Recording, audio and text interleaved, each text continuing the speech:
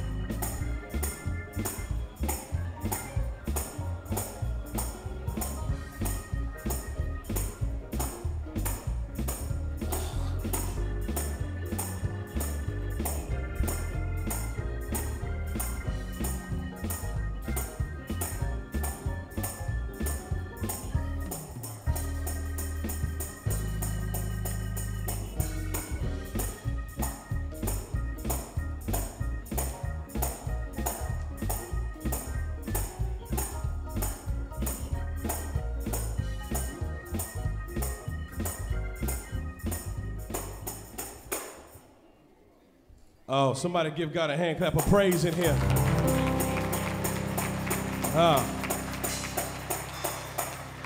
Sometimes we got to go back old school. Ain't nothing wrong with that, is it? Huh? Y'all remember these songs? Somebody said, what can wash away my sins? Nothing but the blood of Jesus. Come on, y'all help me sing. And what can make me whole again? Nothing but the blood of Jesus. Say it again. Say what? Oh, precious is that flow that makes me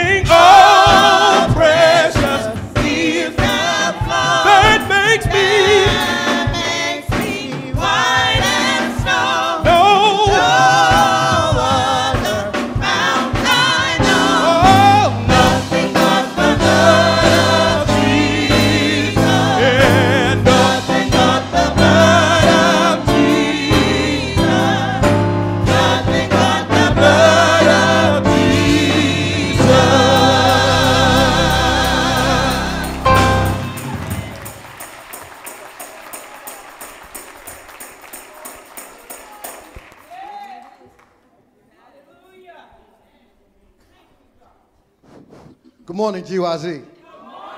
I said, good morning, GYZ. Good morning. For those who do not know me, my name is Eugene Donald Washington III, and I am one of the associate ministers here. Can I get an amen? Amen. The Bible says in the book of Jeremiah 33:3, it says, call unto me, and I will answer thee, and I will show you great and mighty things which thou knowest not. The Bible also says over the book of 2 Chronicles 7:14, it says, if my people, which are called by my name, shall humble themselves and pray and seek my face and turn from their wicked ways, he said, then shall I hear from heaven and I will forgive their sins and heal their land. We need to start trusting in God. We need to start calling on God. Can I get an amen? Let's take it a step further. The Bible says in Proverbs chapter 3, verse 5, 6, 7, and 8, it says, trust in the Lord with all thy heart and lean not to thy own understanding, but in all thy ways. I said, all thy ways acknowledge him, and he shall direct thy path. Be not wise in thy own eyes. Fear the Lord and depart from evil. It shall be health to thy navel and marrow to thy bones. We need to start reading the Bible. Can I get an amen? Can I get an amen? We will now have our church covenant.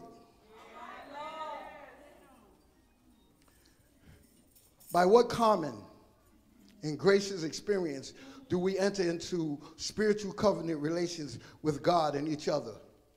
Having been led, as we believe, by the Spirit of God, to receive the Lord Jesus Christ as our Savior, and in the profession of our faith, having been baptized in the name of the Father, and of the Son, and of the Holy Ghost. We do now, in the presence of God, angels in this assembly, solemnly adore the covenant, one another, as one body in Christ. What is our obligation towards this, our own church?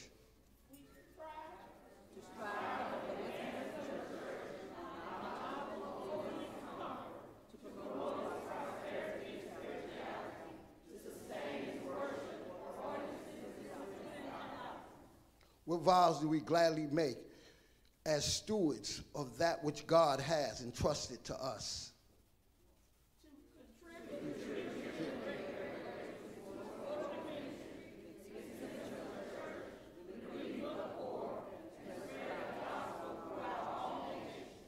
What obligation do we assume towards each other?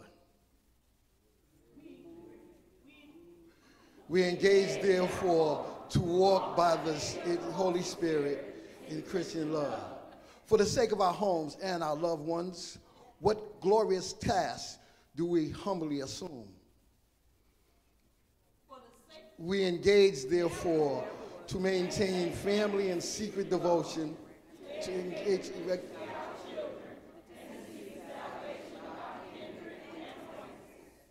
for the sake of the unsaved, we pledge to what manner of life and conversation? To walk.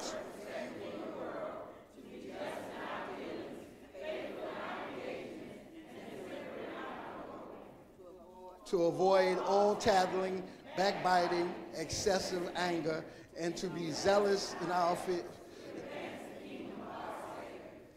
In what manner should the Christian church look upon that which could bring mentally and bodily injury?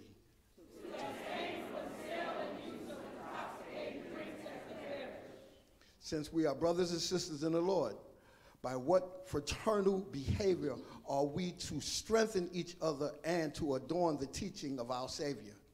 We are to remember each other in prayer, help each other in sickness and distress, cultivate Christian sympathy and forgiveness and peace. Slow to take offense, but always ready for reconciliation and mindful of the rules of our Savior. What are we to do when we move away from the community of our church, which makes it somewhat impossible to attend regularly? We will already engage that when we move from this place, we will as soon as possible unite with some other church where we can carry out the spirit of the covenant and the principles of God's word. Amen and amen. Let us pray. Father God, once again, we just come before you to say thank you. You woke us up covered in clothes in our right mind. You brought us to the house of God that we may receive a word from heaven. Now, Father God, I ask that you cancel each and every assignment that the enemy has deployed against us. Seen and unseen danger may rise up against us. And I plead the blood of Jesus Christ over this entire church and members. For this is our prayer, I ask in Christ Jesus' name. And everyone that loves the Lord say amen. Amen. Amen. Amen. Amen. We'll now have another selection from our choir.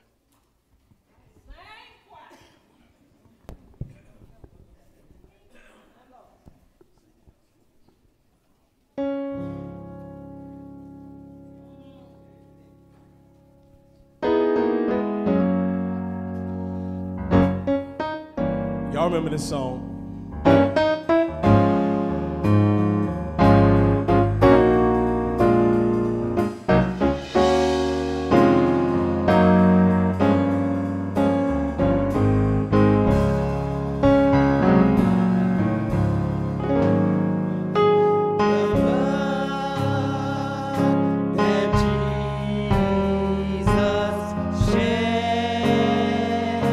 For me.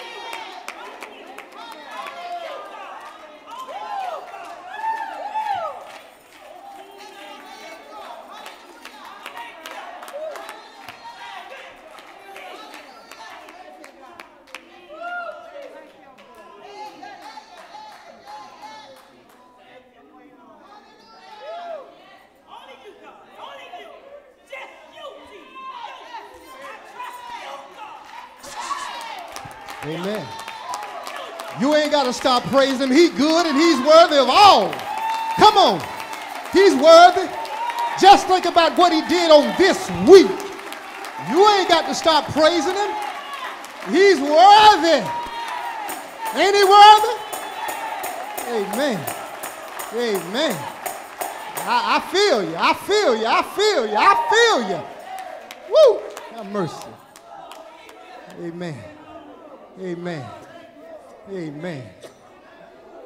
Thank you, Holy Spirit. Amen. My name is Johnny Elam, and I'm one of the outstanding deacons here at GYZ. And, amen. And I'm here to do the welcome for you this morning. Do we have any first-time visitors here in the sanctuary, whether it be here in the sanctuary or online? If we have any first-time visitors, will you please stand? Amen. And if we have first-time visitors here online, please text in the box on the number on the screen. If you're online, just text visitor, please. We love to know who's fellowshipping with us here at GYZ. Amen. Please remain standing. Please remain standing. Please remain standing. You don't have to do nothing, brother. We just want to recognize you. Amen. Truly, it's a blessing to see you guys here today worshiping with GYZ. We thank God for you. And we realize you could have went any other place, but because of God, you're here today, and we welcome you here today. We thank God for you. GYZ, come on, let's give him a hand. Show him some love here this morning. Come on, GYZ. We got to show him some real love in here this morning. Amen. Amen. Amen. And as I go to my seat, I have seen visitors turn into membership.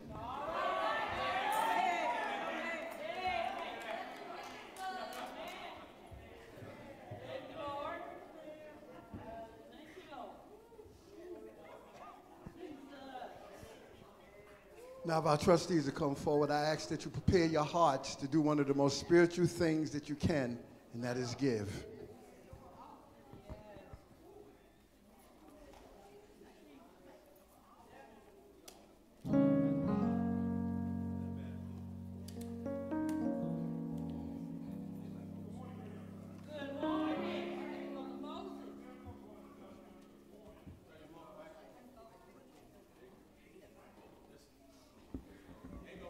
Good morning, Great Young Zion.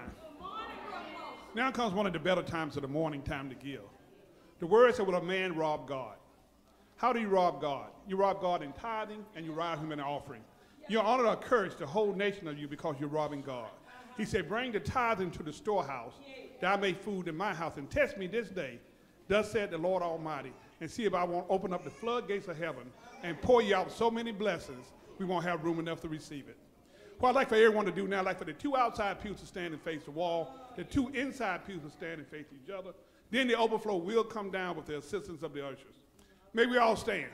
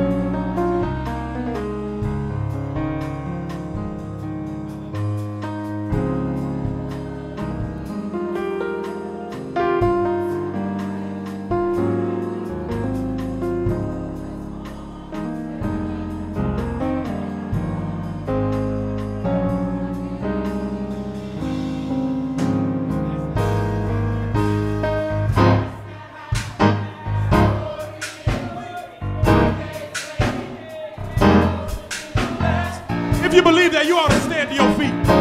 If you believe that. Come on, GYC. That's not how. That's not how. That's not how. Store.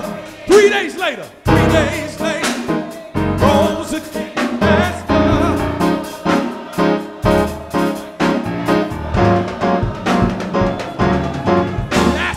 That's not how. Story is. 3 days later. Rose again. That's love. That's love. One more time. One more time. That's not how. That's not how. Story is. 3 days later. Rose again. That's love. Oh, it's a real worship. Real worship. One more time. Say, I love you, Jesus. I love you. Here we go. I love you, Jesus. I worship and adore you. Just want to tell you, Lord, I love you more than anything.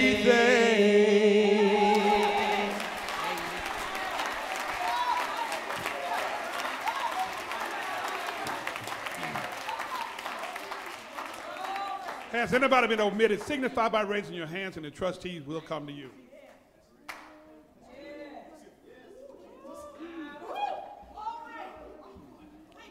May we all stand for prayer.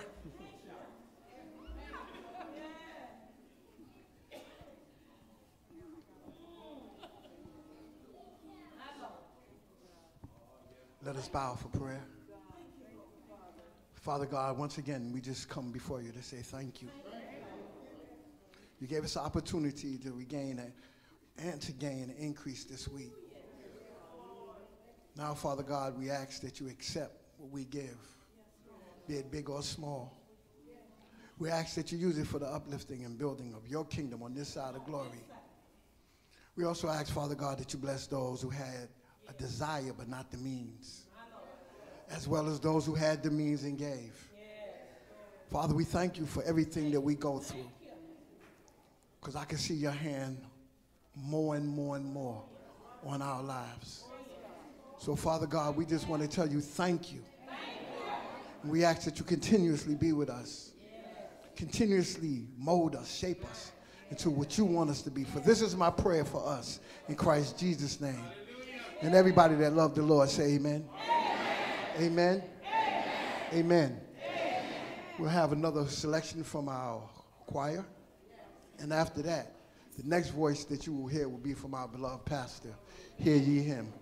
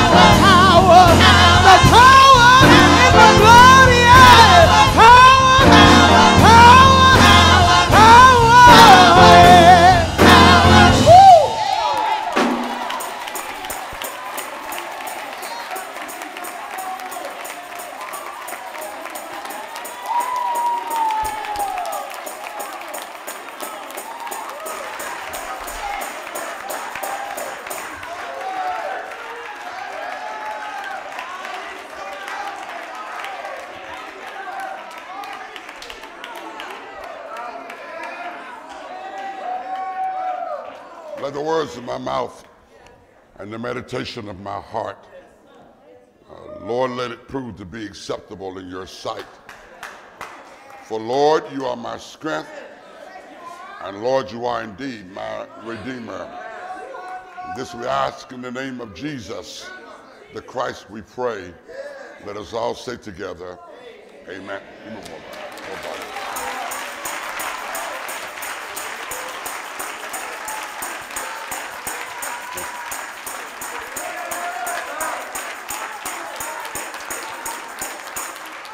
Let's praise God for our choir, amen.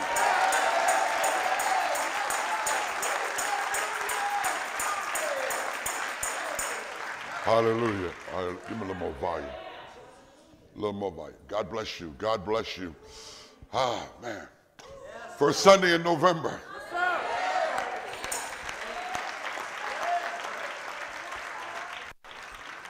Celebrating 120 years. GYZ.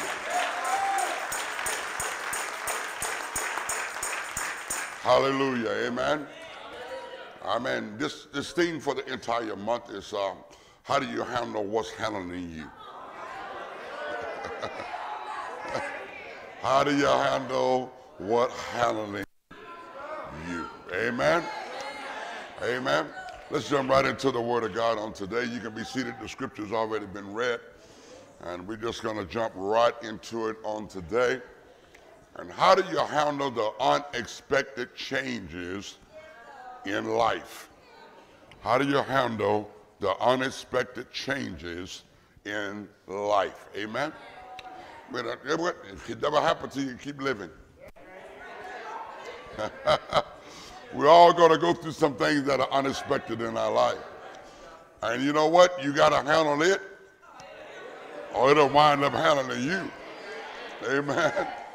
So how do you handle that kind of thing, man? And I think no better way to start this teaching on the day is to start with the life of David, because David gives us some powerful instructions on how to really do that. It's amazing because David wrote 73 Psalms out of all the Psalms that are in the scripture. And the 73 Psalms, if you ever study those Psalms, you're going to find out when you study those Psalms that those Psalms, David was dealing with a whole lot of stuff. He was dealing with a whole lot of stuff. There was always, he was stressed out about something. There was always something intense that he was dealing with. You know, he was always in a situation of life. And it's amazing with that, when you kind of look at that, you know, because that's really what every believer will go through in this life. If you try to live godly in an ungodly world, then you might as well expect these things are going to happen. Amen. In fact, Jesus talked about it. He talked about it with his disciples in John 16 and 33.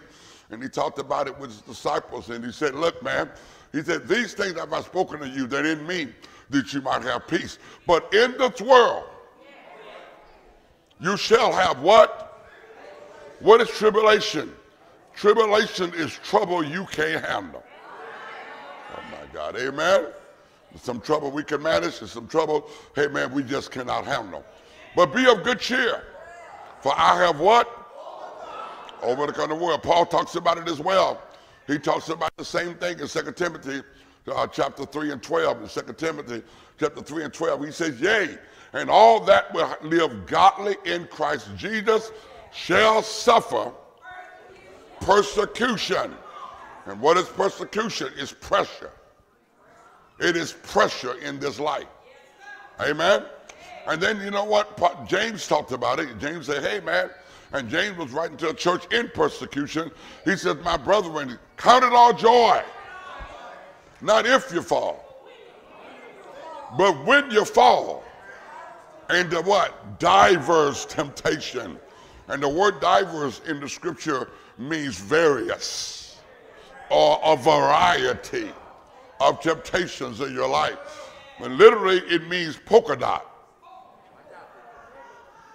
Yeah, literally, the word means polka dot in the Hebrew, in the Greek.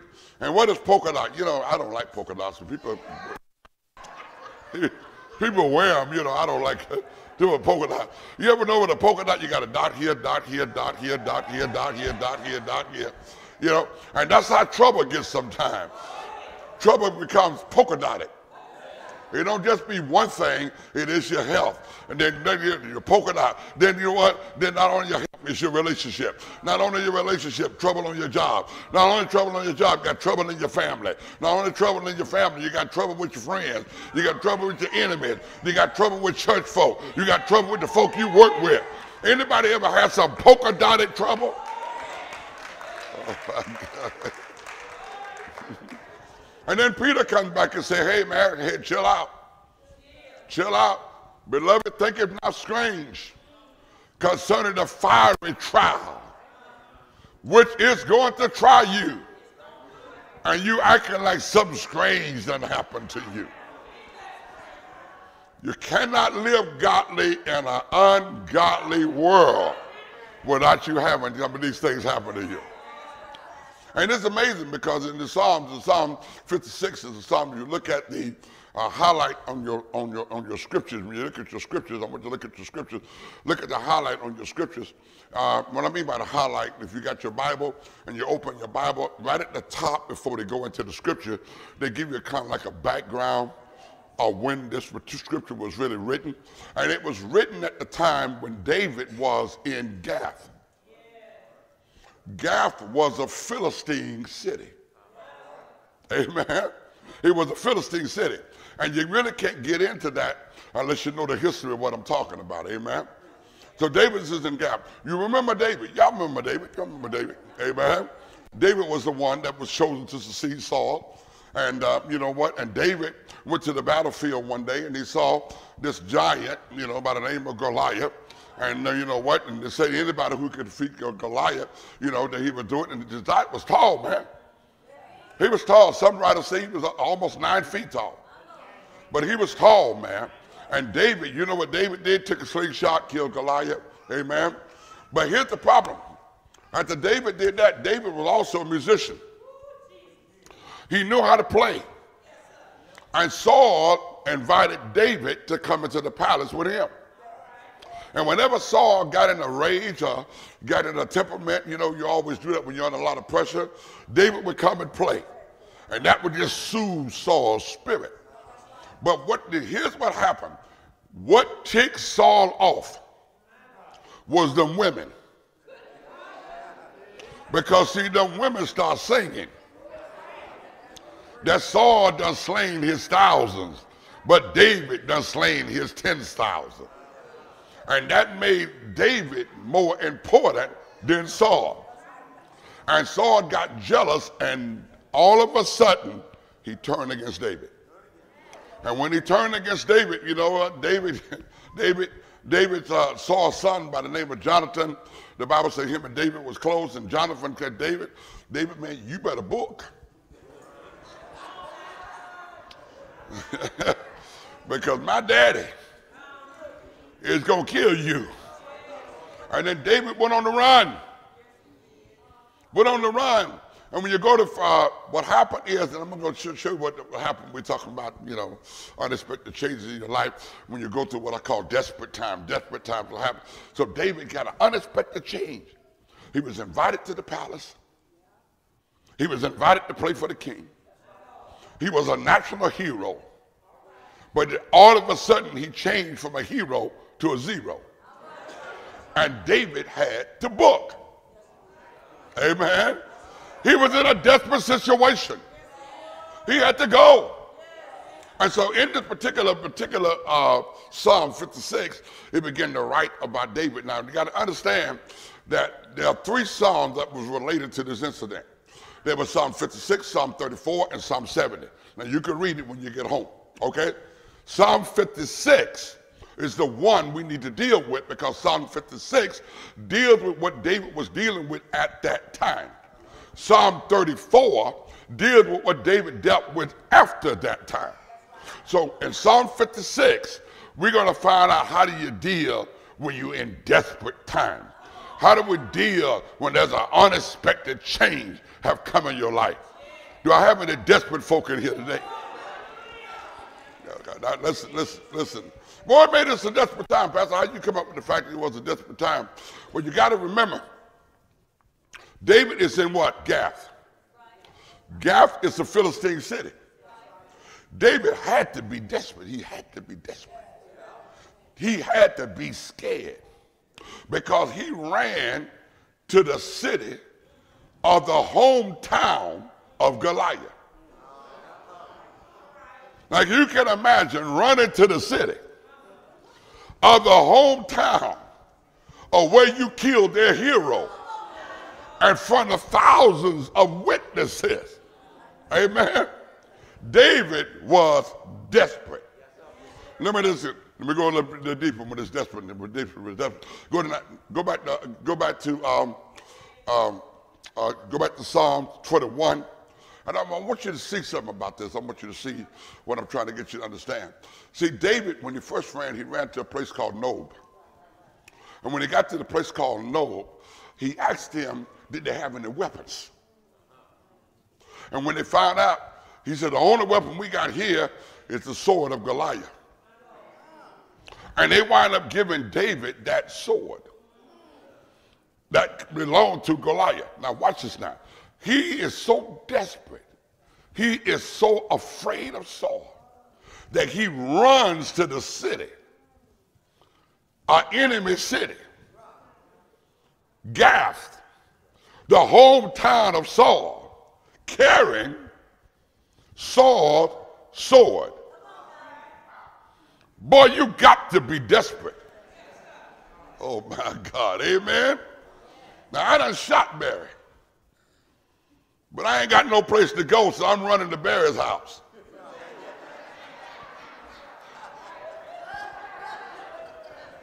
And I shot Barry with his own gun, so I'm coming back to Barry's house, and I got his gun with me.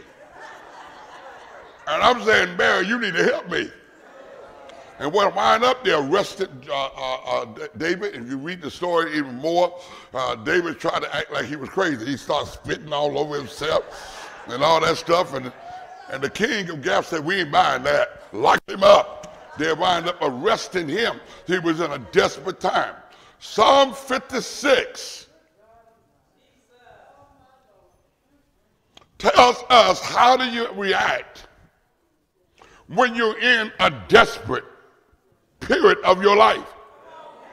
David writes this psalm and gives us instructions on how do you deal when you're feeling desperate, when it look like nothing ain't working, look like everything is just frustrating. Anybody look like whatever I'm trying to handle in my life is really handling me. Oh my God, amen. Are y'all ready for this today? Okay, all right. I'm gonna give you three little simple things to do. And this is what I've learned to do when I'm in desperate situations in my life. I've been in those situations. If you hadn't been there, live on, you're gonna get there, in this life, amen. Here's the first thing that David did is to cry aloud. When you're living in a desperate time, when you're in a desperate time in your life, you got to cry to the Lord. If you're in a desperate time in your life, you got two choices to make. You can either depend on God or detour from God. When you're in a desperate time, that's the choices you got to make. A lot of people, they detour from God. But when you're in a desperate time, you say, Lord, I'm dependent on you. I'm dependent on you. When you're in a desperate time, there's no time to be cute. There's no time to be proper. Ain't no time to worry about how you looking. Ain't no time to worry about who hear you. Ain't no time to worry about where you at. Hey, man, you need to cry aloud. Oh, my God. Amen. Amen. Go to Psalm 56. Psalm 56, verse number 4. Listen to what David said. God, I will praise his word. In God, I will put my trust. In God, I will not fear what flesh can do unto me. Look at verse number 10. Oh, God. He said, God, I'm going to praise your word. And God, I'm going to praise your word. Look at verse number 11. David is praying, in God I'm putting my trust, and I will not be afraid what man can do unto me. Oh my God. Boy, when you're in desperate time, it's time to worship. When you're in desperate time, it's time to call on him. When you're in desperate time, it's time to say, Father, I stretch my hands to you, because there is no other help I know.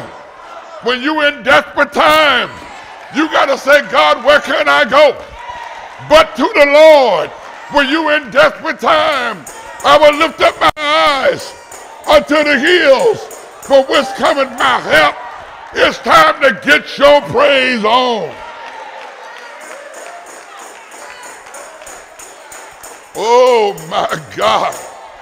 Oh my God. The Lord is my shepherd. I shall not want. God, I'm in desperate times. I'm in desperate time. I ain't got time to play. I ain't got time to be formal. I'm going to tell you just like it is. I need your help. I need it right now. I got a 911 call unto you. You got to come through for me. I'm looking for something to happen. I'm waiting on my breakthrough. Show yourself strong in my life.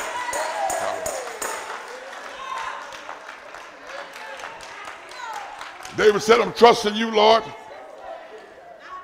I'm trusting you. You got to cry loud. It's amazing because this psalm is so powerful, man. In the New Testament, there were scriptures that alluded to this song. Hebrews 13:6 was relevant of 4 and 10. And so let's just say, you need to boldly say, look at that trouble. Look at that knee. Look at what the doctor's saying. Look at your situation. Know that your God is greater. Know there's nothing too hard for him. Know he can do impossible. No, he is awesome. He is wonderful. He is marvelous. I ain't coming here believing nothing but you. Boldly say, the Lord is my helper, and I will not fear what man shall do unto me. I know he the king. I know he can kill me. I know I'm in prison. I know what they can do with me, but they don't know I got the Lord with me. And I will not be afraid what anybody can do unto me.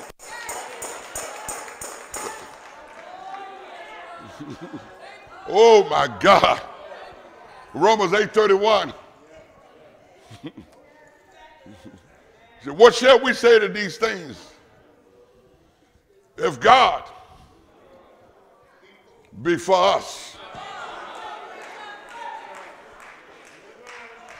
That's why when folk mess with me, I don't be concerned about me. I'm concerned about them. Because if God be for me, then who can ever be against me? Amen. God told Israel no weapon. He said no weapon. He didn't say they would not be formed. He said they will not prosper. Oh my God. Oh my God. Oh my God. Look what Jesus said in John 8. Jesus said, I want y'all to know this. I am the light of the world. And he that follow me shall not walk in darkness, but he shall have the light of his life. You know what that means? God will let you see what other folk can't see.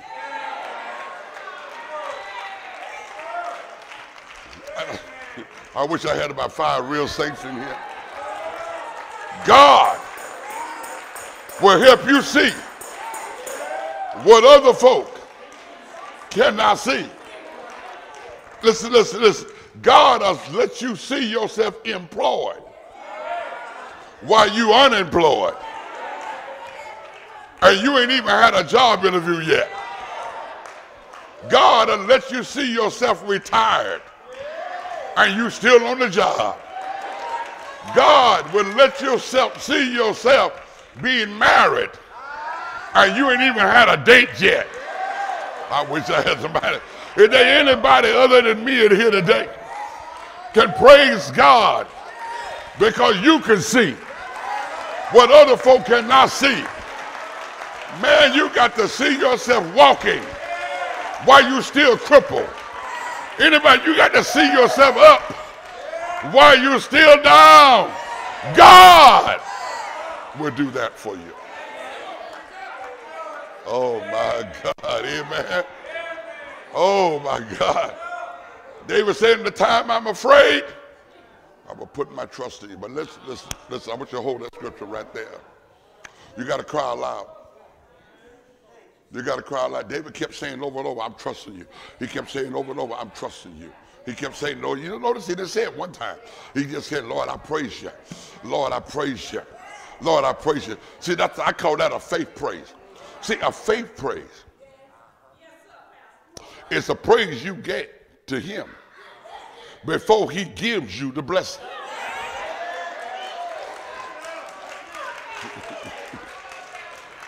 If you wait till after you get the blessing, that ain't nothing but gratitude. But if you could praise him before the blessing get here, honey, that ain't nothing but faith. Has anybody got a faith praise? Anybody know that he not that the Lord know he can, but you know the Lord know he will, and you just go praise him in advance? Is anybody other than me know that the Lord's credit is good with you? That he done come through so many times in your life that you can praise him in advance. You can thank him in advance. You can speak it in advance. Get on your feet right now. Give God what belongs to him right now. Go ahead and thank him.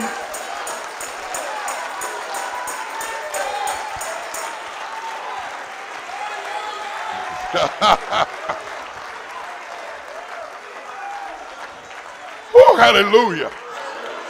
I'm so glad that trouble don't last always. I can weep. I just got to weep for the night. But my joy is going to come in the morning. I'm going to praise him right now while I got a chance. Praise him for children that already graduated and they ain't even been accepted yet. Praise him for the wedding you're going to go through. Praise him for the things that going to do in your life. God will let you be able to do it in advance. Cry aloud. Cry aloud. Do business with the Lord, and he will bless you if you mean business. God will do business if you mean business. I'm expecting him to bless me. I said, I expect him to bless me. I don't care what it is, I expect him to bless me. I don't care what it is. I know I got to go with that.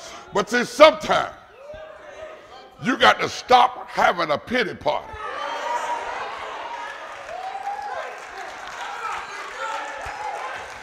Sometimes you need to throw yourself a problem-solving banquet. I'm coming out this pity party. I got a problem-solving banquet. I'm going to sit at that table to know that my problem is going to get solved. I'm going to sit at that table because I'm sitting with the healer. I'm sitting with the one that sits on the circle of the earth. I'm sitting with the one that can make ways out of no ways. I'm sitting with the one that can have all power in his hand. You cry loud.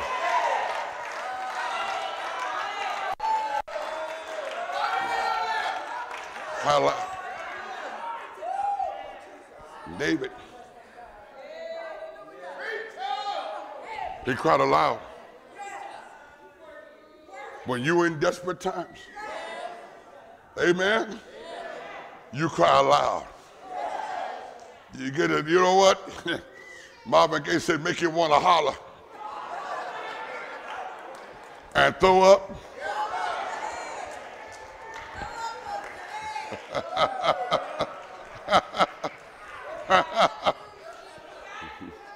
Here's the second thing.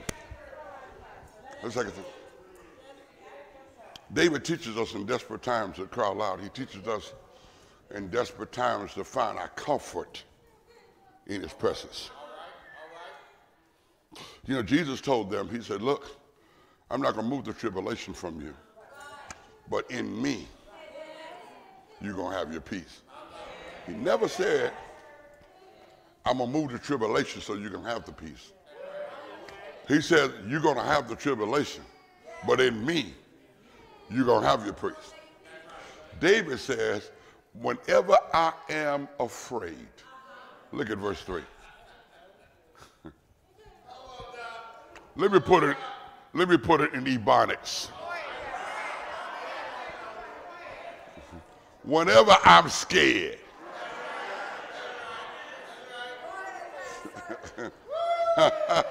I will trust in thee. Go to verse 4.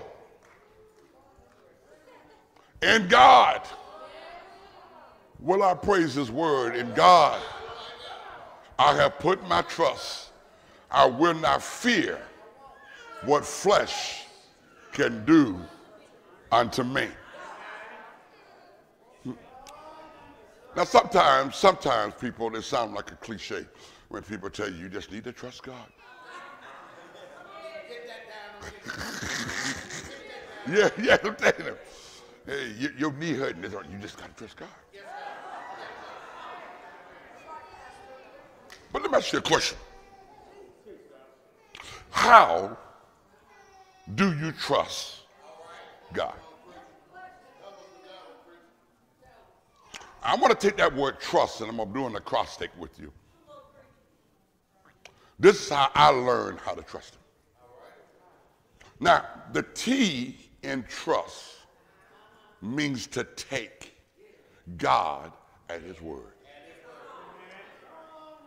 That's when you start trusting him right there. Lord, I'm just going to take you at your word. Because I know what you said. You are the God that healeth all of my diseases. You are the God that heal all my infirmities. I'm taking you at your word. Now, why do you need to take God at his word, Barry? Why do you need to take God at his word? Numbers 23. Look at that. There it is. Because God is not a man that he should lie.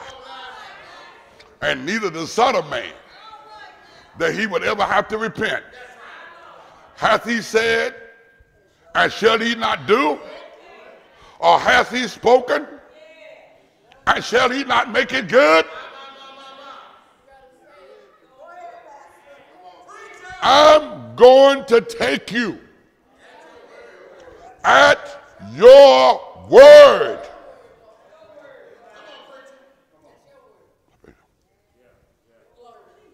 That's that T. That's that big T. Because not only you're taking God at his word to solve your problem, you're taking God at his word to do what you need to do until he solves it. The Lord, I'm going through a financial struggle, but I tell you what, God, I'm going to still not mind not my own things, Philippians 2, 3, and 4, but I'm going to mind the things of others. And I'm still going to condescend to men who are of low estate. So even though I don't have what I want for my life, I have enough to be able to share with someone else. So I'm going to continue to obey your word while I'm trusting your word to deliver me. Does that make sense? Does that make sense? Lord, I'm struggling. I'm really struggling with some things right now. But you told me to not forsake the assembling of ourselves together. So I got to get these crutches. I got these crutches. I don't feel like going, but I know I need to be here. I need to be here because you told me I need to be here. And I know if I obey you, you got to give me the strength to be able to do it. And so therefore, Lord, I am obeying your word while I'm waiting on your word. Are y'all hearing this?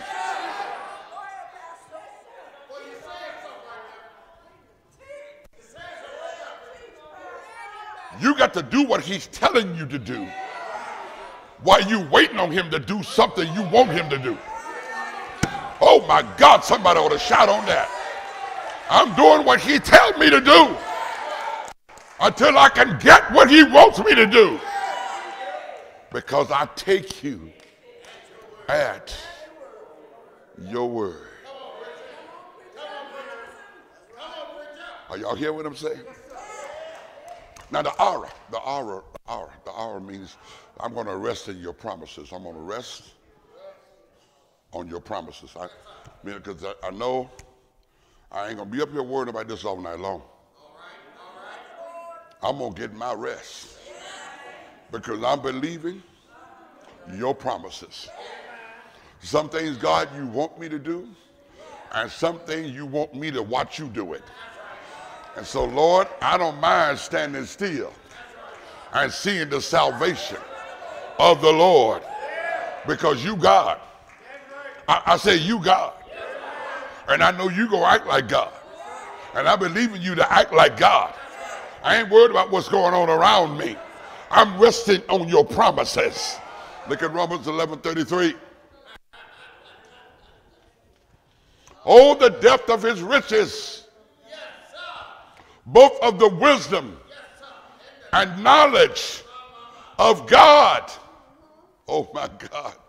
He already knows what I'm going through. But here, I want to do what he says. You notice the time, I wish I had time to teach that. You know, look at the order here.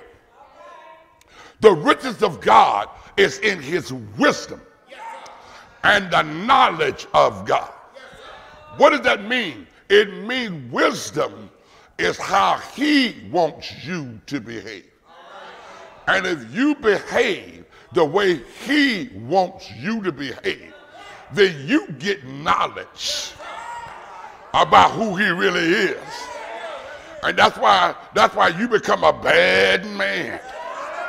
Are y'all hear what I'm talking about?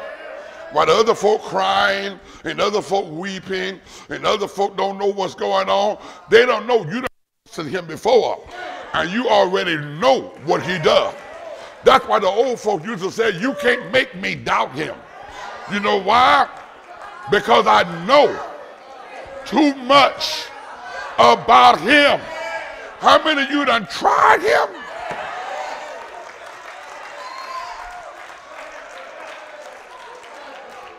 And you know he all right.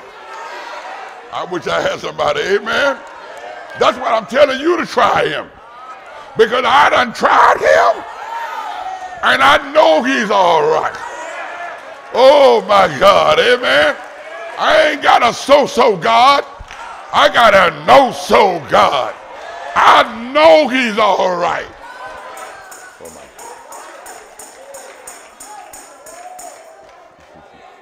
Oh my God. Oh Lord, T. I'm going to take him at his word. Aura. I'm going to rest in his promises. You.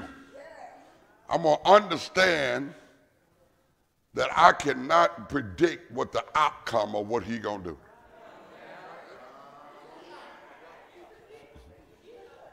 do. Tim, I've learned to do that over the years of my life. You know, it's not, some of you are depressed because you're trying to predict the outcome. I understand, Lord, I got to depend on the outcome of whatever you want to do. And that's what Proverbs 3, 5, and 6 is saying. When it says to trust in the Lord, rely on the Lord with all your heart and lean not to your own understanding. In all your ways, acknowledge him. And he will do what? Okay. Word direct your path means to cut a path. Cut a path means there is no path. Because you don't never know what God is going to do. I had a lady get upset with me. She said, you know, I asked you to pray for my mama. Because I didn't want my mama to die, Reverend.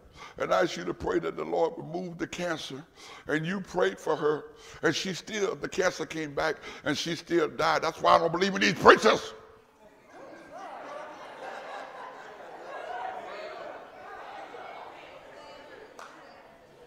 I said, sweetheart, can you understand something here? That Hebrews 9:27 is appointed unto man to die. That everybody got an appointed time. All of us in here, we got a set time. Amen. The only thing we know is how we come. But nobody knows how they leave. Some sickness is for your healing, while other sickness is just your exit. So when God doesn't heal a particular disease, it isn't that God is not God. God says you got to die from something. And that sickness was just your exit. Amen? And so, you know, she called me right now. She said, I never thought about it that way.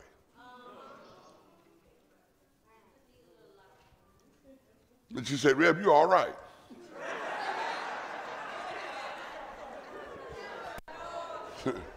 I said, I'm glad you took me off the chain gang, because you put me on the chain.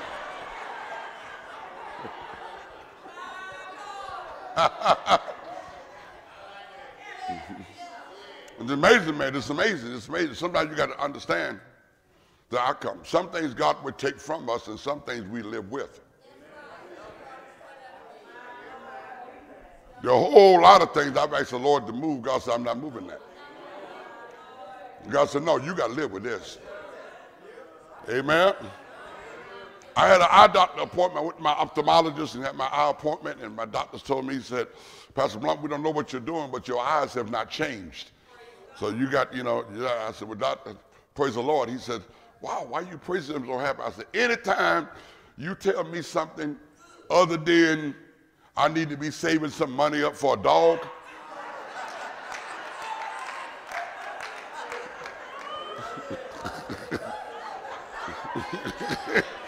I don't know about you, but that's good news to me.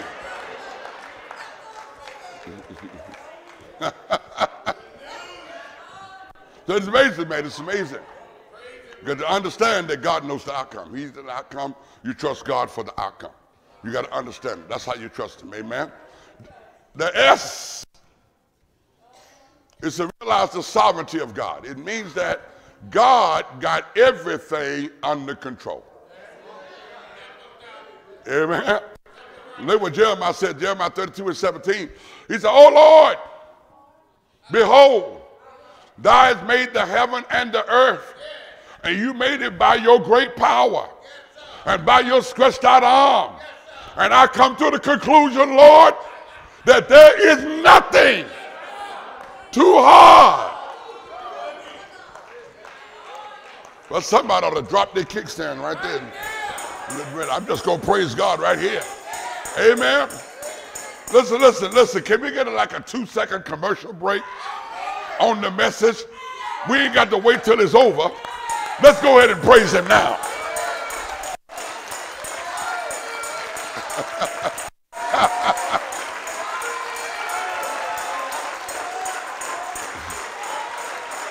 Oh my God. Oh. Man, we're going to praise him right now. Oh, man, it's amazing. It's amazing, amen. That's how you trust him. You take him at his word. That's how you trust him. You rest in his promises. That's how you trust him. Because you understand that he controls the outcome. And that the outcome is dependent on him. That's how you trust him. Because you know he's sovereign. He got it all under control. Don't worry that God ain't shocked at nothing happening to you. He already know what has happened. He already knows what is happening. He already knows what's going to happen. He's always in control. But here's the last T. I'm going to leave you alone. I hope I didn't bore you today. Here's the last T. Here's the last T.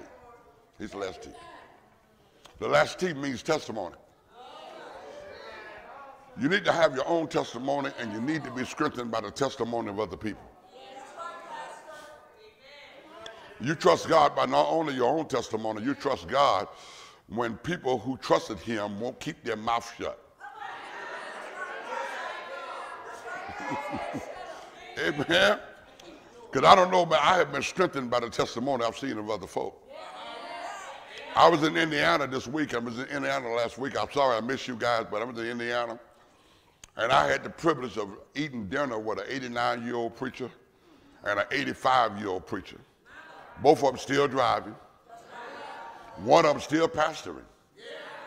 And I'm just sitting at the table with them, man, just sitting and eating with them and just sharing with them and just listening to their testimony about the goodness of God, about some stuff they went through. Because, see, sometimes people can tell you stuff. And you said, wait a minute, I went through that same thing, or I'm going through it. And you're able to tell somebody how you got it. Because, see, you ought to be like some folks said, I said I wasn't going to tell nobody. But I just couldn't keep it to myself. And they begin to talk about miracles. When doctors tell you things are going to happen to you. And the old man began to talk about a miracle that happened in his life. And I'm listening to his testimony. And I'm telling this old man that back in 1985, when I went to the doctor, my hip was double swollen and I couldn't put on pants. And they did a bone scan and they determined, and my mother told me this story, Zena, when I was 18 months old. And I was living in the foster home, and my foster father didn't want me there. And he took me out the crib, and he threw me up against the wall. And he shattered my right hip. Midwives and mothers, people, I didn't go to the doctor till I was in college. Because we couldn't afford going to doctors. We depended on grandmama, big mama, people in the community.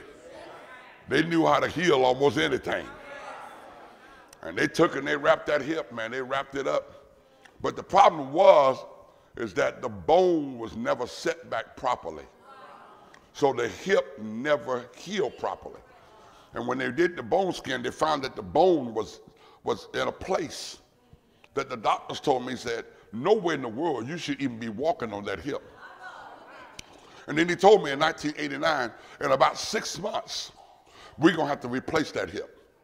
Because where that bone is set there, you're not going to be able to walk. And I listened to the doctor, but I thank God there's another healer.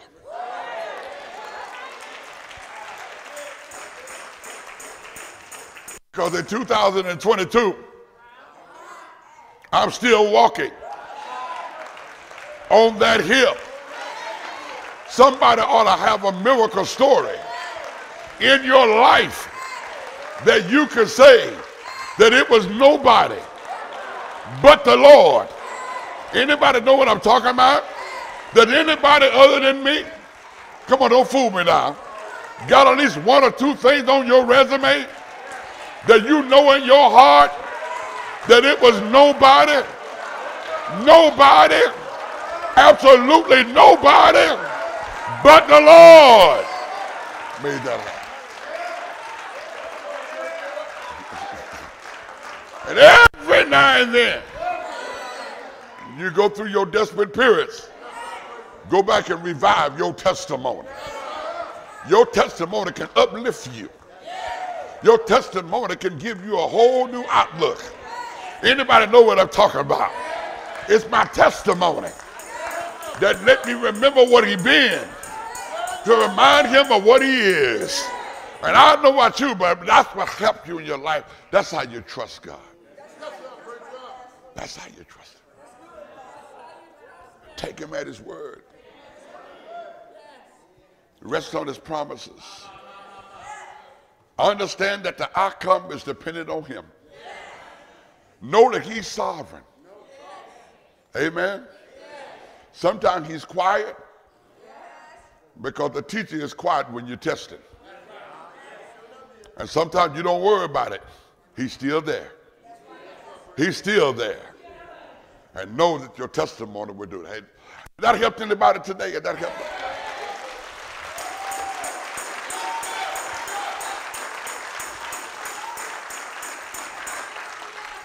This is it. What do you do when you're going through desperate times? I cry loud. What do you do through desperate times? I am comforted by his presence. But here's the third thing. What do you do in desperate times? Is that God will help you conquer your enemies. Help you do it. Let's go to that scripture, Psalms. It says, when I cry unto thee, then shall my enemies turn back.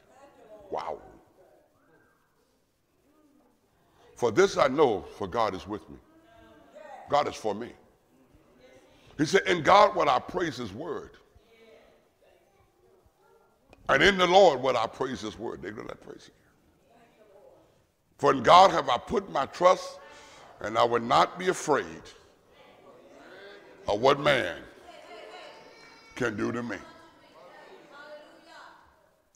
How did you conquer your enemies, man? Can I give you 3 P's? When you got a known enemy in your life, the first thing you do in conquering him is pray for him. See, praying for an enemy doesn't mean you're going to change him. Praying for an enemy is to keep the enemy from changing you.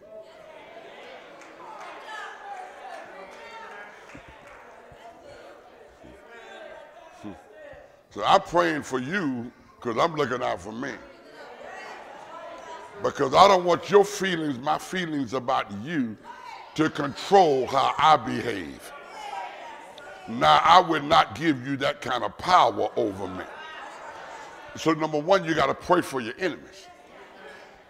And Jesus made that perfectly clear. He said, pray for them that despitefully use you. You pray for your enemy. But I know you don't like me. That don't disturb me. I just pray for you. I know you lying on me. I ain't going to confront you. I just pray for you. I spend more time praying for people. Man, I ain't got time for that. I got other things I got to do. My destiny is not in your hands. My destiny is in the God's hands. Amen. Do you realize I can live without you liking me? Do you realize I ain't lost the appetite because I still got food on my table? Amen. Come on, people. We just make the enemy important by reacting to the enemy. Some things I don't say nothing about because what you're saying ain't really that important to me. And I learned that. You know I learned that from? I learned that from Sweet Daddy.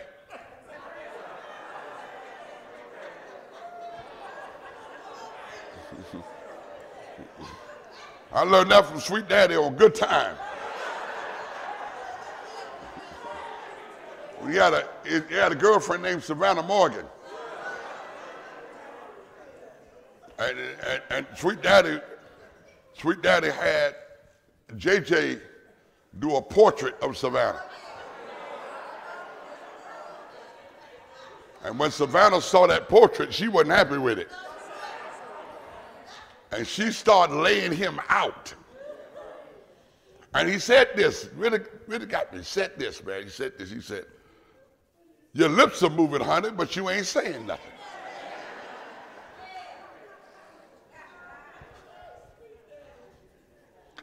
And that's how I feel when I hear folk lie on me or maybe say something unflattering about me. Baby, your lips are moving, but you ain't saying nothing. And what I mean by that, you ain't said nothing I need to respond to.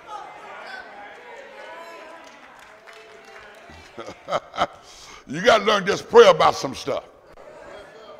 Amen. Here's the second thing you got to do. You got to deal with your enemy because God going to test you. He's going to test you. You got to learn how to participate in the ministry that God may give you for them. There are always people that don't like you. God will use you to help them. And you can't walk around and tell me, I ain't doing nothing for them. I ain't doing nothing for them. Amen. Not doing nothing. Not doing nothing. I understand he got diabetes. He may be taking some medicine for that, but he sure ain't taking nothing for his nerve. He got the nerve to ask me?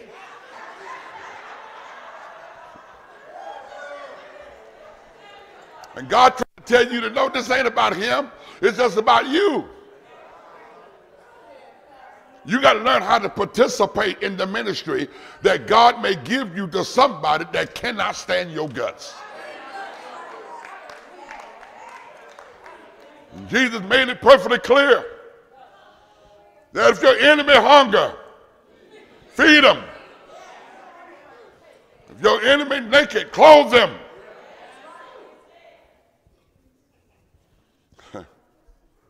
How you conquer your enemies, you pray for them. How you conquer your enemies, you participate. How do you conquer your enemies? Is to know that God will protect you. The reason why I ain't got to fight you, because God will fight for me. And if you fight, God won't fight for you. This is what he said, dearly beloved, avenge not yourselves, but rather give place unto wrath, for it is written that vengeance is mine, I will repay, said the Lord. Amen. I don't know about you, man. That's good enough for me right there. That's good enough for me. You know that God's going to pray. What should we say to these things? If God is for us. Now that word if is a bad translation. It really means since. It means since God is for us, then who can be against us? Because see, if I'm following him and you coming after me, you got to go through him to even get to me. And so this is the thing that you have to really do. As I close this message from today,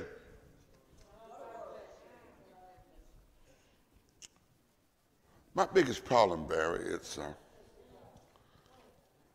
God has trained me well and disciplined me well to deal with enemies. Sometimes the enemies can be in your own house. Jesus said your greatest enemies could be in your own household. They could be right in your own house. The people who's supposed to love you don't love you. And you got to be able to deal with all of that, man. You got to deal with real brothers who don't act like brothers, or real sisters who don't act like sisters. Amen. People who hurt you more than folk that don't know you hurt you. But that is not my greatest enemy. My greatest enemy is a three-letter word. It's my ego.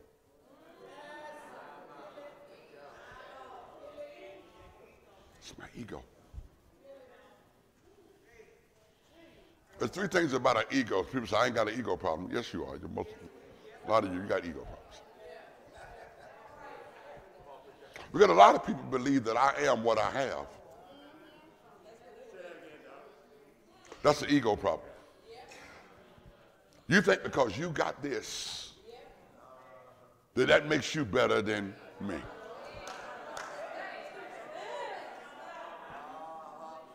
And people are quick to tell you, well, you're just not on my level.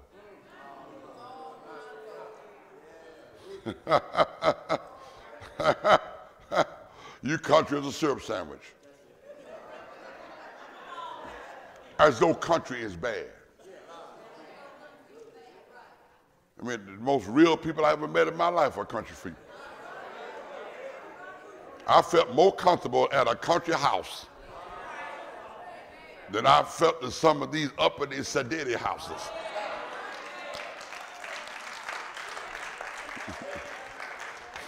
And Jesus has made it clear That life does not consist in the abundance of things that you have. But a lot of y'all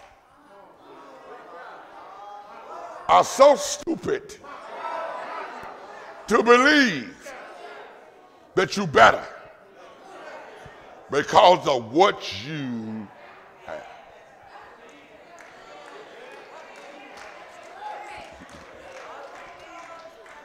That's the ego problem. That's the ego problem, amen? But I'm here to tell you about me. I'm grateful for whatever God gives me. I mean, I'm not going to complain when the Lord blesses me. I ain't going to feel bad about it either. Amen? Because I didn't complain when I was walking. So I sure ain't going to complain that the Lord let me ride.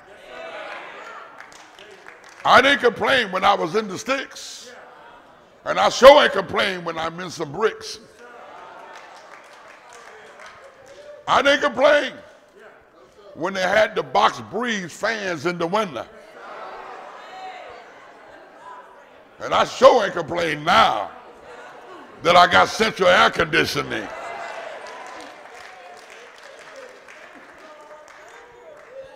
But I'm still who I am. When I go down to my hometown, and I appreciate a lot of my friends, man, we can't call you Bruce no more, man. You Reverend Blount now. They can't call you, man, call me Bruce. That's my name. We all grew up together. I'm still the same Bruce. Amen? So don't get that twisted. Don't get it twisted that you are what you do.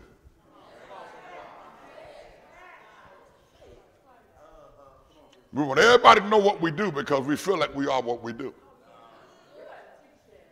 Amen?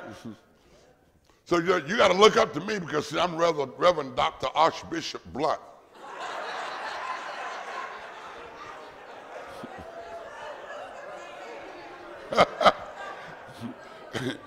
And you just Reverend. You just a Reverend. People get confused, but they are what they do. But you know what I found out a long time ago? That, you know, whatever I do, there are people who do what I cannot do that makes me look good at what I do. If I didn't have the people to do what I could not do, then I wouldn't be getting the credit for some stuff I do. There's always somebody else making you look good. Come on, now, help me out. I was in Indiana telling me, maybe watch your program. Pastor Blount, you're doing a wonderful job. Your media ministry is doing a wonderful job. You really got them well trained. They don't even realize anything.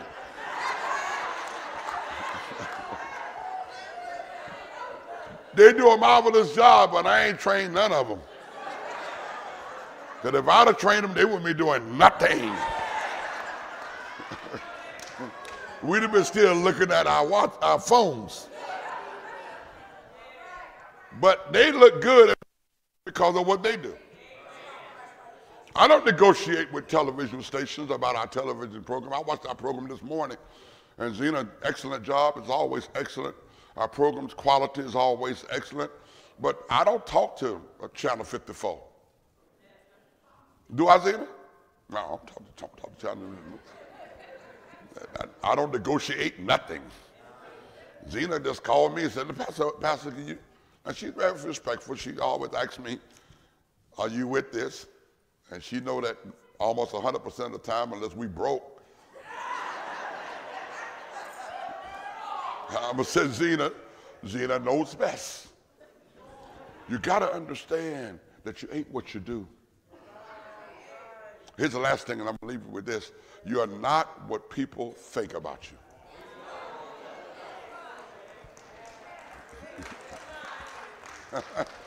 You're not as good as some folk think you are.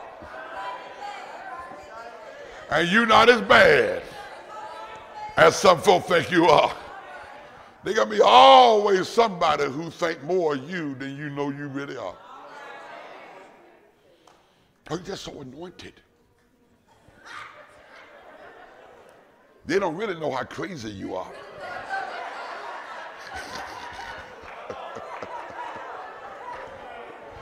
They don't really know that you're some sandwiches short of a picnic.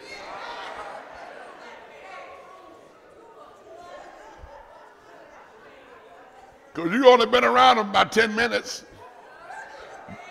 You can fake 10 minutes. I say this to you as I leave you on today, how to handle what handling you. This is my prayer for every one of you in here today. In desperate situation, you learn how to rely on the promises of God. In desperate situation, you learn to be reassured by the presence of God. In desperate situation, you learn from the bottom of your heart, you learn how to find your rest in the power of God. Give God praise and worship.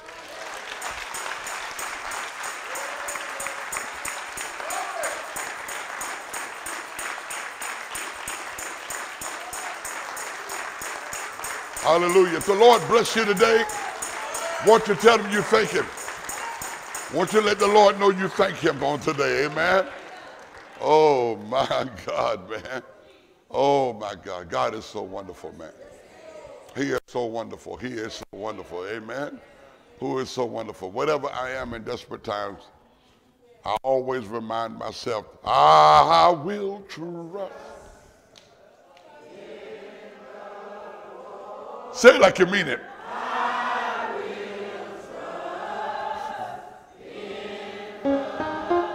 Lord, and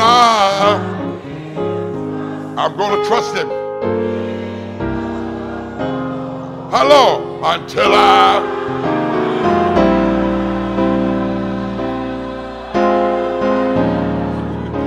Lord, I will trust him. Lord, and I will trust. Yes, Lord. Lord, and I will trust. Again. How long are you going to do it? Until Come on, say it like you mean. Put a little rock in it. And I'm going to stay on the back. Lord, and I'm gonna stay on the path. Lord, and I'm gonna stay on the path. How long are you gonna do it? Until yeah. Lord, I'm gonna stay on.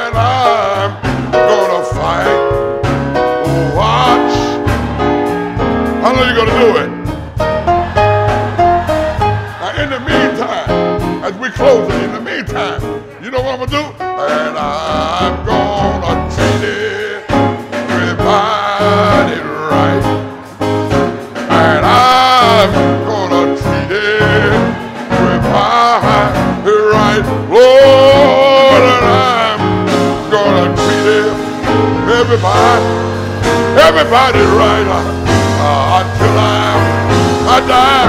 die. Yeah, Lord.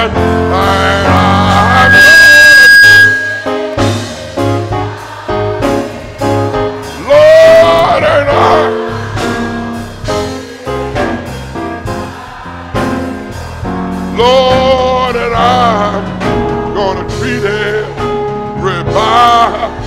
right until I die.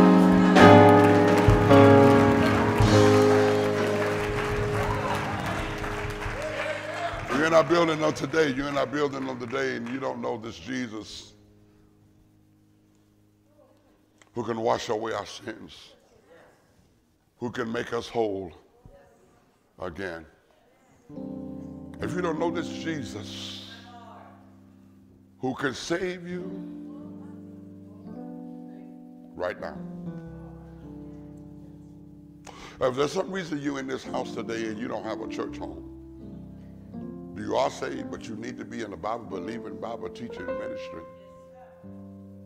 All I can say that is a commitment of Greater Young Zion. Not a perfect church because we don't have perfect people. But we do talk about a perfect God. And if you're in here today, and you need a church home, a place to call your home. Every baby needs a home. And every Christian needs one too. This is the time when you just walk out the aisle and just walk down the aisle.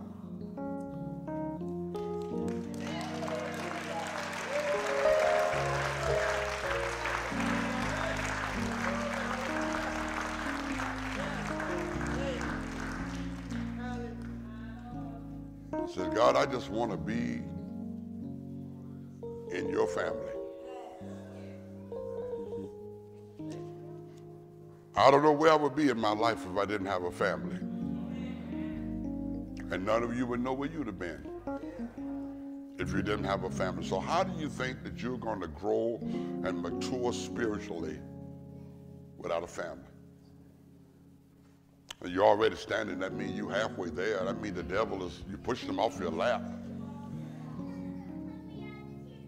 Let's come on down and walk down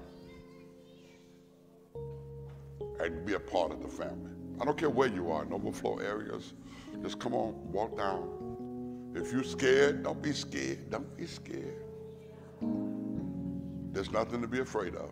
We're not here to embarrass you. We're here to embrace you. For those of you who are listening, those are people who are listening to our live stream, people who are listening to us by YouTube, Facebook. We want you to know that you are part of our extended family. And you can be connected with this church, or we can connect you with Jesus. You can call us at 706-724-1720. You can leave a message at our office and we'll have someone call you. Or we have texts. You want to join, you can text that number and text join and someone will get right in contact with you. We got people who are ready to serve you. If you need prayer, just say, text that number and say prayer. And we'll have someone, one of my staff members would call you. And they do it expeditiously. We got people sitting on ready to pray with you and pray for you. You just want to accept Jesus Christ. Just say, hey, man, I accept Christ. And we got people who will talk to you about your walk with him. Help you to learn more about him. At Greater Young Zion, we're grateful for those who are here, and we're grateful for those who are part of us but not physically present. For whatever that reason may be, we love you just the same.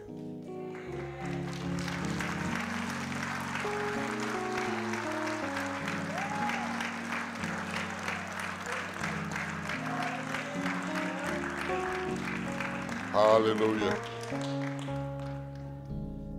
It's just that simple. You're going to walk back further to your car. It's further walk to walk out than it is to walk down. Amen. And the thing about it, man, why we take the time to extend invitations to you, because people are dying so unexpectedly. So So much is happening.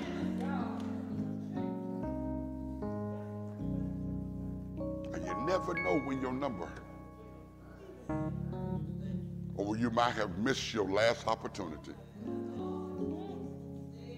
I asked our church family to pray for one of my dear families in Richmond, Indiana, the Gibson family. The Gibson family just been like family to me all the years I've traveled to Indiana, and we fellowship together every time we're there. I've been in their homes, and in fact, before I left Indiana on that Monday, that Sunday, we had our lunch together. His beautiful and wonderful wife, always just lively and friendly, gave me a big hug before I left. Pastor Blount, we look forward to seeing you again. Right now, she is fighting for her life. Husband found her, she had a brain aneurysm. And just like that. And there's some of us who are walking in today will be rolled in somebody's church or somebody's facility next week. That's why you need to make the decision today while you got time. Make the decision today while you're here. For some people, it is an opportunity, and some people, it's a warning. We take the time because some people are running out of time. Make the decision today. Make the decision today while you're here.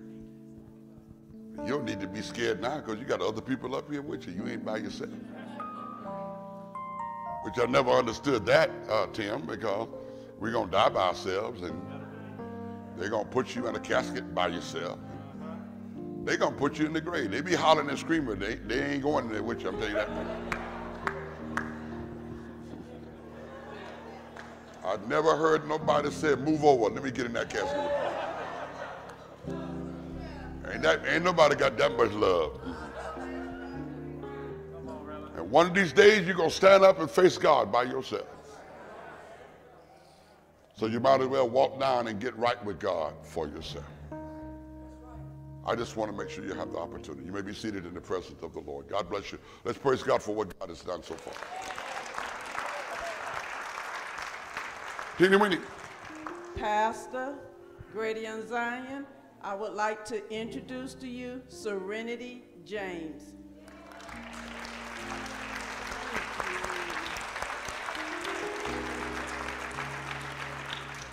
And she's coming for baptism. Baptism, Serenity.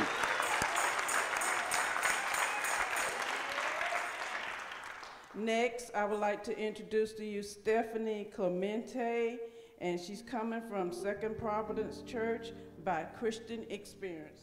Praise God for her too.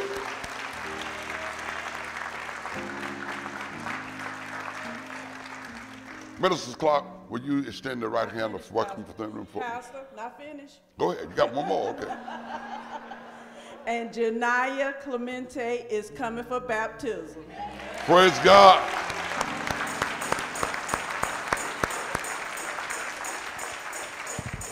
Minister Clark is going to extend the right hand of welcome to you, or bump fist, or whatever you want to do that, amen.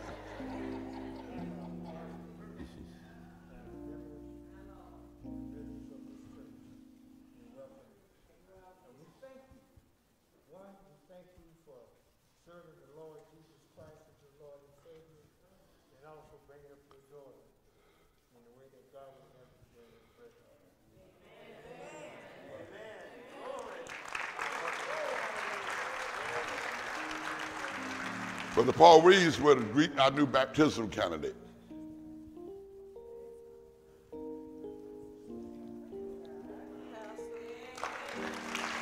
Grady Yazan, welcome. Let's welcome our people. These folk got something to say to you right now.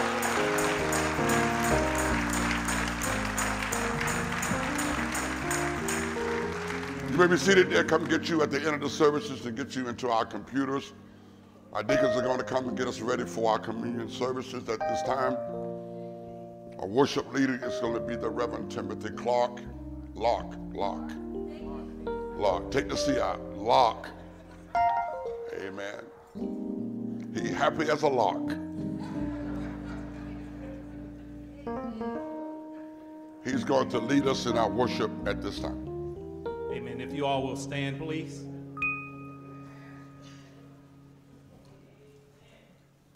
Amen. Our reading this morning will come out of 1 Corinthians chapter 11, starting at verse 23. You can see it on the screen. For I have received of the Lord that which also I delivered unto you, that the Lord Jesus, the same night in which he was betrayed, he took bread. And when he had given thanks, he brake it, and said, take, eat, this is my body, which is broken for you. This do in remembrance of me. After the same manner also, he took the cup, when he had supped, saying, this cup is the New Testament in my blood. This do ye, as oft as ye drink it, in remembrance of me. For as often as you eat this bread and drink this cup, you do show the Lord's death till he come.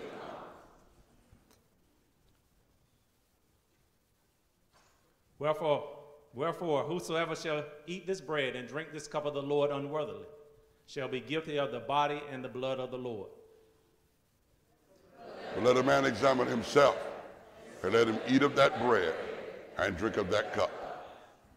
For he that eateth and drinketh unworthily eateth and drinketh damnation to himself, not discerning the Lord's body. For this cause many are weak and sickly among you, and many sleep. For if we would judge ourselves, we should not be judged. But when we are judged, we are chastened of the Lord, that we should not be condemned with the world. Wherefore, my brethren, when ye come together to eat, tarry one for another. And if any man hunger, let him eat at home, that you come not together into condemnation, and the rest will I set in order when I come. Minister of Training, Paul Reeves. Let us pray. Father, we thank you so much for being so good for who you are. Lord, we come to you at this time, at this moment, right now, just to say thank you. Thank you, Father, for what you're doing, what you're about to do, and what's yet to come. We thank you for this time, Lord, as we break bread, as we do your instructions. In Jesus' name we pray. Amen. Amen. Amen. May be seated in the presence of the Lord. My very fine deacons are going to come, and they're going to serve you at this time. Symbol of our Lord and Savior's broken body, likewise his shedded blood. When you take the cup, when you break the seal, expose the bread, but do not drink or eat until we all have been served, and we will drink or eat together. Communion is about relationships. It's about relationship. The sin in the garden broke relationship. The creative design of God for all of us, for man, is that he blew himself into man so that he could have a relationship. It is out of that relationship that we know how to do relationship. It is out of that oneness with Christ and who restored our oneness with God that we can have oneness with one another. And that is called communion. Jesus wanted them to be sure that they understood that. For as often as you eat of this bread and you drink of this cup, you're going to show the Lord's death until he returns. Why? Because the death of Jesus Christ paid the penalty to restore a broken relationship. And one of the things that the church of the body of Christ should never be known for is broken relationships. Scripture makes it perfectly clear Jesus said a new commandment. And that commandment, I want you to love one another as I have what? Loved you. For this men will know you are my disciples because you love one another. Paul comes back and said, hey, make sure that there are no schisms or divisions in the body of Christ. Because when you do that, you made the death of Christ of none effect. Now you tell me that Jesus died for sin to restore a relationship with God, and you got husbands can't get along with wives? Jesus died to take away the sin of the world. And you mean to tell me that brothers and sisters can't get along? He died in spite of what we did. Well, when we were enemies against him, he died.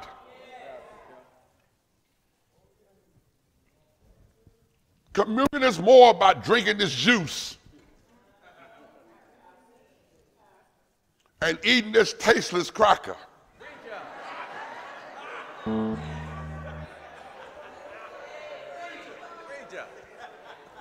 Ain't no sugar in it, ain't got no nuts in it, or nothing. You could have had a little chocolate in it. Communion is a celebration of our relationship with God through Jesus Christ that makes us to know how to have a relationship with one another.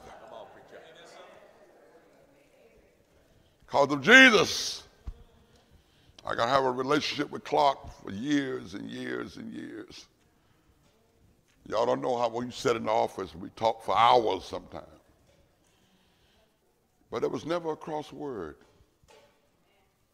never a mean spirit. I never understood this. I never understood this. Why in the world, if I got Jesus that's controlling my life, and you got Jesus who's controlling your life, how come these two Jesuses can't get along? I never understood that, Brother P. I never understood that why my Jesus got to cuss out your Jesus.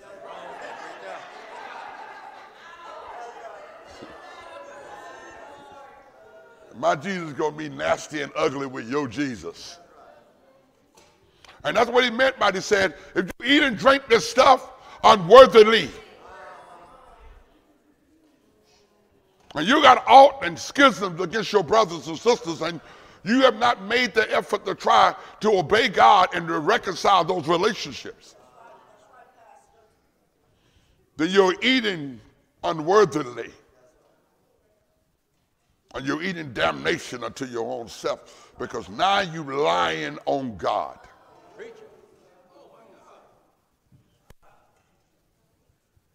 I don't have nothing against nobody. I ain't mad with nobody about nothing. I'm not going to let anything be that important to me to be mad with you about. That stuff ain't important to you. How am I going to be mad with somebody at the church and I ain't got to live with you?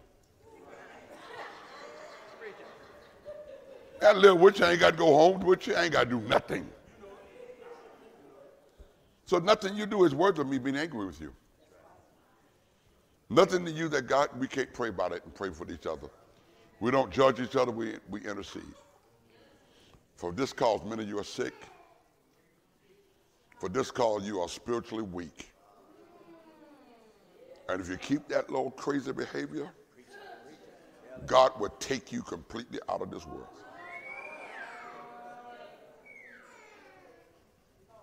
Be careful how you grab this cup. The Bible says if you got an ought against your brother, what you do? But no, leave the money. Leave the money.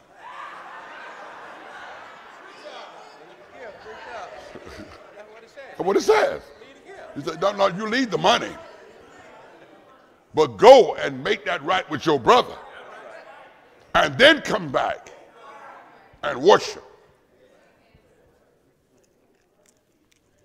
Some of our Lord and Savior's broken body as he healed all of it. Could at least have a crunch in it.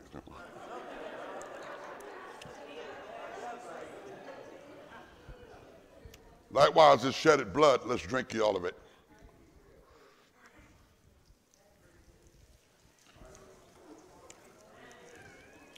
As often as you do this, you do show the Lord's death until he shall come again. Brother Tim?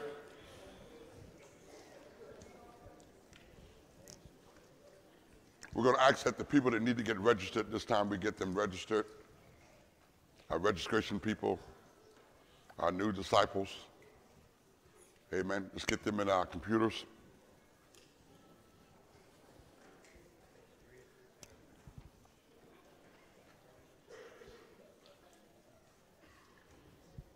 Hallelujah. Let's praise them on their way out. Let's praise them, please.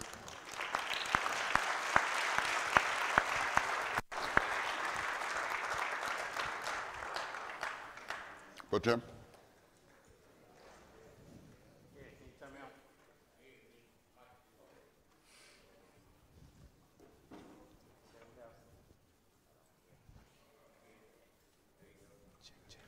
Amen. Thank you. We have a couple of baptism certificates, and anyone from the family can pick those up. LaShante Walton, are you here today? Amen. Get a Lord of praise.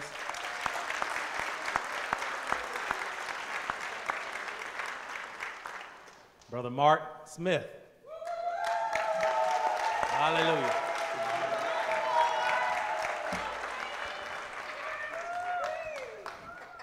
Amen. All right, we have our new disciples certificate. Only those names that I call can come, and we ask that you will remain up front. Octavia Freeman.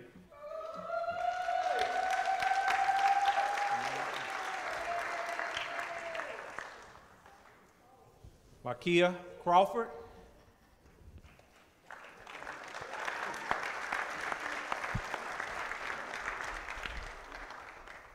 Jeremy Howard.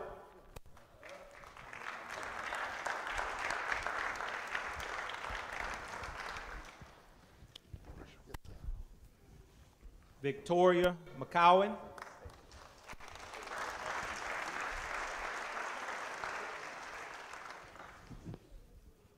Takira Scurry.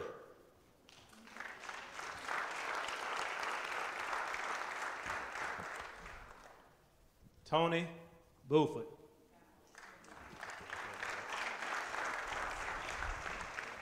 Priscilla Buford. Buffett. Clinton Todd Calhoun.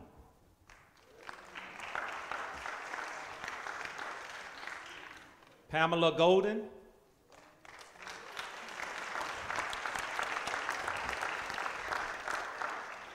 Joy Armstrong.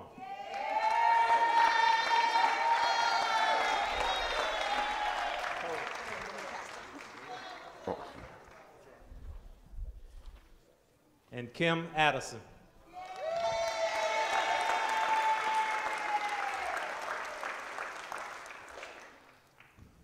That is all, Pastor. All right, let's welcome new disciples of GYZ. Welcome, welcome.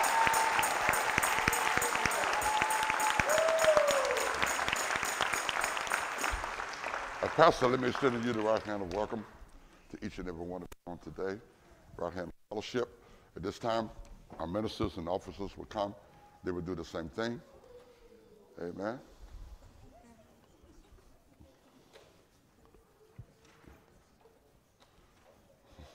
So, Minister Hatcher has a running hug.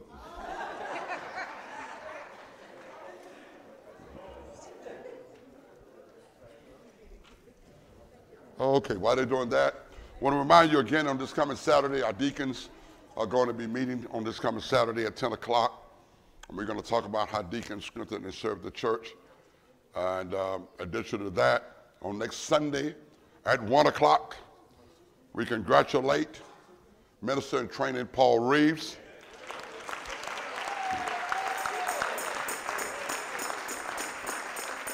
You'll be doing his initial message on next Sunday at 1 p.m. I want you to please keep that in mind. Then at 5 o'clock that afternoon, to all the ministers, those of you who want to understand more about ministers and ministry, we're going to be meeting here at the church, and that's going to be at 5 p.m. on the 13th. Got a free book for you to all to attend, and the book is entitled, How Do You Put God First? Every minister need to know that, need to have a handbook on dealing with that. Deacons got a book called What Do Deacons Do? That's going to be given at the handout as well. So we want you to keep those dates in mind. Amen. This is church anniversary month, and we're going to ask each and every one of you. Our target goal for this month, we got some building needs.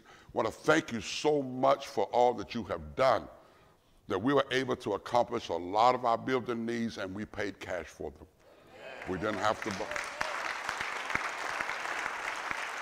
And I thank God for that, amen. But we need to get a shelter for these buses.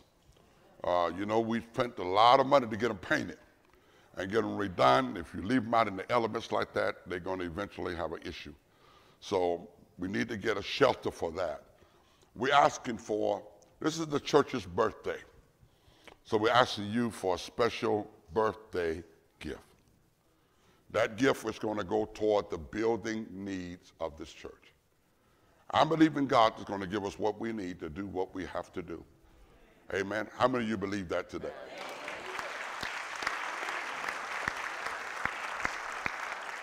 How many of you are willing to be an instrument of blessing that God would do? Okay? So I want you to pray about that. Bring your best church anniversary gift, at least $1 a year. Amen. Don't do like Deacon Cody. He give you a penny for every year you're born. Amen. I want y'all to do 100 times better than that. But the idea of it, man, we want to do this. We want to get this done. We want to get this completed, and we believe in that God's going to give us the resources to do it, and we pray that you're going to help us to get it done. Church anniversary will be on the third Sunday, the 20th of November, on a Sunday at 1 o'clock. 1 o'clock, amen. We got, what's his name, Bishop? Is it Bishop? You got Bishop, and we call people right things. Bishop Gregory Fuller and the Macedonia Church of Augusta will be here and be our guest. We're going to ask that you will please, you don't have to bring cakes and pies and stuff like that this year. This church is still honoring COVID, and we're still being very careful in how we do things, and so we're just going to wait till the first of the year to go back to normal. But right now, we're asking you just to give an offering that will be able to help. Whatever you're going to spend for a cake, write a check and put on there for cake. And then we don't have to go through what we went through. Some of you guys would go through this thing about making sure y'all don't bring nothing y'all ain't cooked before and all that kind of stuff. So we make sure that you ever do that. You got memorials. Can we give? Who do you give the memorials to? Okay. If you got a memorial, someone who's passed away between this year and this year, that you would like to have highlighted in the program, you can see Sister Janelle. She'll be willing to do that, or any of the deacons, right? Any of the deacons to be able to do that. They'll get everything together. They got it together. Amen. We worry about that. Amen. So we want you to be able to go ahead and let's get that done. Your late worshiper, give your late offering to our brothers who standing back there to receive your late gifts on today. Amen. Okay, this coming Tuesday is Sandra's birthday.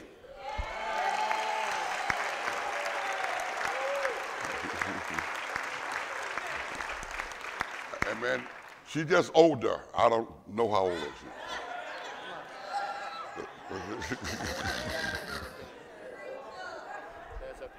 Huh?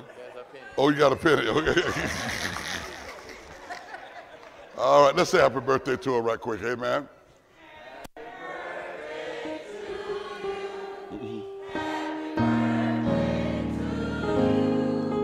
Happy birthday. Okay. Happy birthday.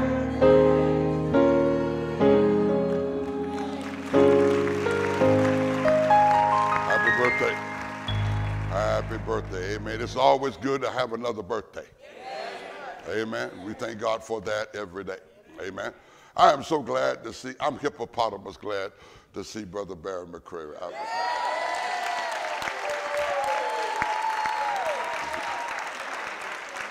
Barry has gone through knee surgery. Them knees have been giving him a problem. Amen. But we believe that God is a healer. And God's a healer. He came out to our brotherhood thing yesterday. I told him when I talked to him on the phone to listen to his body and to listen to the warden. And that's what he calls him. He calls his wife the warden. But just glad to see him. Why don't you point your hands at him? Ask God to continue to heal him. Ask God to continue to heal our brother. Continue to move on this path for full recovery. Lord, we know you're able to do it. We're calling on you because we know you're able. Thank you for our brother was able to make it today. And Lord, continue to keep him as our prayer.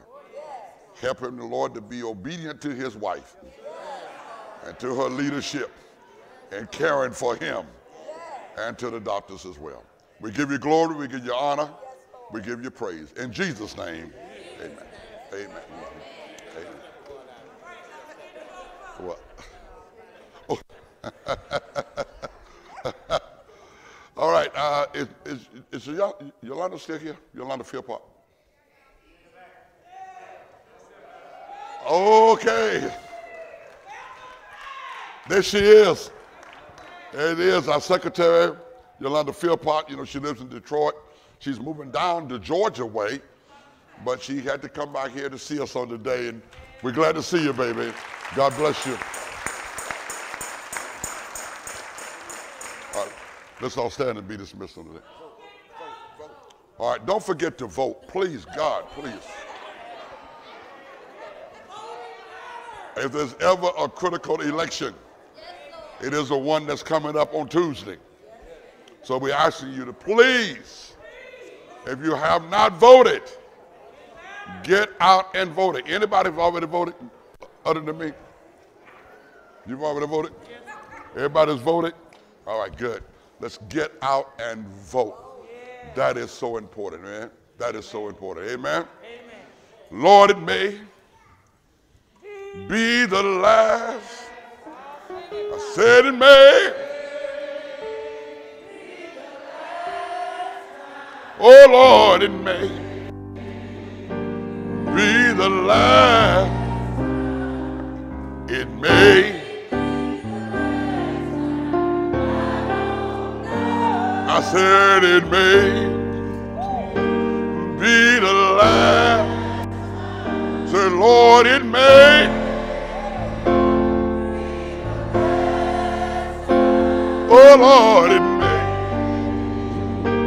be the last. You better be good to each other. It may be the last. I said I don't know. Oh, I don't.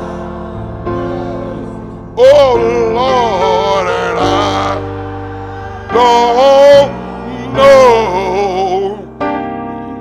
It may be the last time. I don't. Be good to each other. Be wonderful to each other. Be your best for God. Give your best to the Lord. Because it may be the last time. We don't know. Let's look into heaven and be dismissed. God, we're so grateful for this time together. For now unto him who's able to keep us all from falling. May your grace and mercy continue to sustain us, hold us, and keep us in every good, perfect, and wonderful way. We give you the glory and honor that belongs to you now, henceforth, and forever. And the people of God sit together. Amen. Amen. Amen. And amen. God bless you. We see you Tuesday on broadcast. Hey, my baby, you all right?